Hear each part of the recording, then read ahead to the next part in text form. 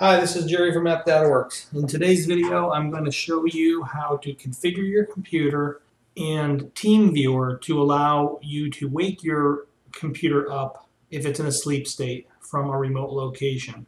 Now this particular video, the only thing that I can't really show you is how to go into the BIOS to change the setting in the BIOS to allow the Wake On Lan feature. So that's one thing you're going to have to find for yourself, is to go restart your computer and get into your system BIOS, and you'll have to hunt around in there for the section that has the setting for Wake On Lan. It's never going to be the same place in the same menu on every BIOS. It's always different. They're always different. So once you have that turned on, and assuming that you can turn it on in your particular computer, then you'll be able to follow the rest of these steps. So the very first thing we want to do is we're going to configure our router. Now I have an Aris router, which is part of my business cable internet that I have here in my office. You'll have a different router.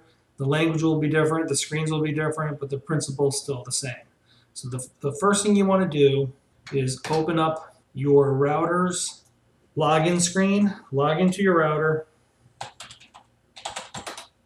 and what you're going to want to look for is your firewall. Basically, port forwarding is what you're looking for. In this particular router, it's called virtual servers. So I'm going to add a virtual server. I'll call it TeamViewer Wake On Lan. And we'll make the inbound port 9, and the format needs to be UDP. We'll leave the private IP alone. Oh no, the private IP has to be this computer. Now I have already configured my computer for a fixed IP address, but let me just go in here and show you what we're going to do. We'll open up the, to get that, we'll open up the control panel, all control panel items, network and sharing center. We'll change the adapter settings. We'll get into our Ethernet adapter status, details, and that's my IP address right there.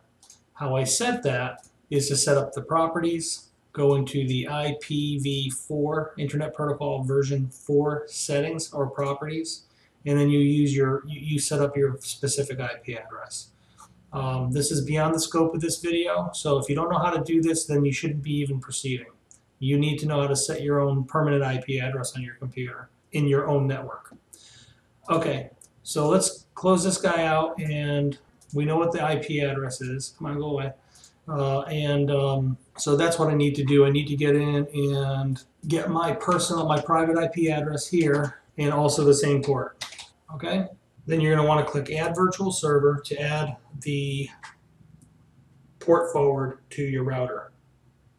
All right, so now that that's added, one of the things we have to do to set up TeamViewer is we have to know what the public IP address is for your router. Okay, it's right here in WAN settings. All right, so this is the IP address of the router, okay?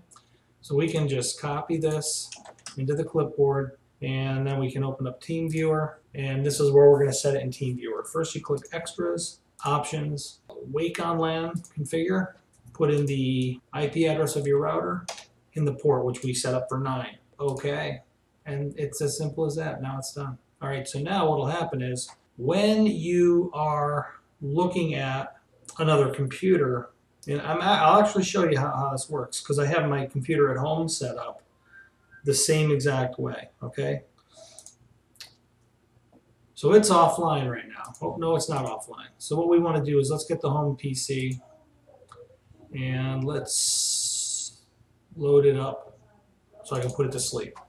Okay, so now that we can see that the home PC is offline, this computer that I'm recording on, the one I just set up, is going to appear the same way once it goes into sleep mode. Then you just click the down arrow on an offline computer and click Wake Up. It takes a few seconds for it to load up. And so now the TeamViewer reports that the home PC is now online, and now I can connect to it. And that's it. I'll just leave that in locked mode and close this. So that's basically how it works when I'm at work right now and I want to connect to a computer, my home computer, and I have it set up so that it goes into standby to save power. And I have my work computer here set up the same exact way. This is Jerry Buta from App.org's IT Consulting. Have an awesome day.